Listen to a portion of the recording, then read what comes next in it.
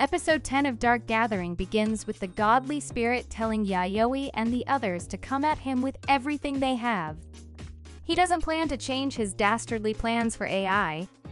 Yayoi tells Keitarou to leave the room since the devouring is about to begin. She explains the godly spirit upset the power balance in her room, so the weak spirits in her room will be devoured by the strong ones. This will allow the strong ones to live on. After the short battle, Yayoi opens the door and says a new graduate has been born. Suddenly, someone calls Keitarou using Yayoi's credentials. She tells him not to respond. Unfortunately, someone pulls the same trick on Eiko. Before Keitarou can warn Eiko, the figure locks him, AI, and Yayoi in Yayoi's room. Meanwhile, Yayoi uses the opportunity to lock the graduate up in a small book bag as it furiously tells them to pick up the phone.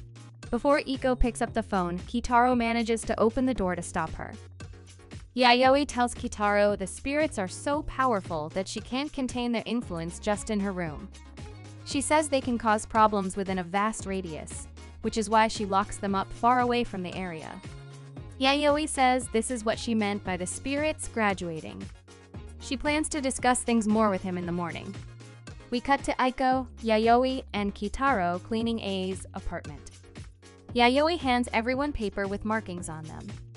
She explains this will create a path for the spirits and guide them away from A's room. They visit Yayoi's room to clean it up. Ai notices the time and tells the others she has to attend her brother's memorial service in Kyoto. After cleaning Yayoi's room, Keitarou's flustered. They're picking a fight with a godly being. Yayoi reveals she may have jumped the gun with her words toward the godly spirit. Nonetheless, she says it's best they prepare for the battle ahead. Yayoi explains her initial plan to defeat the Spectre of Death to Eiko and Keitarou. Due to the god spirit's involvement, she has to make subtle changes to it. Yayoi says they must capture new ghosts to fix what the god ruined and to capture that spirit. Then, they'll use their strength to defeat the Spectre of Death. Yayoi tells Keitarou she's murdered a god before, but states how each one is different. She mentions she used 3 graduates to kill the previous god spirit.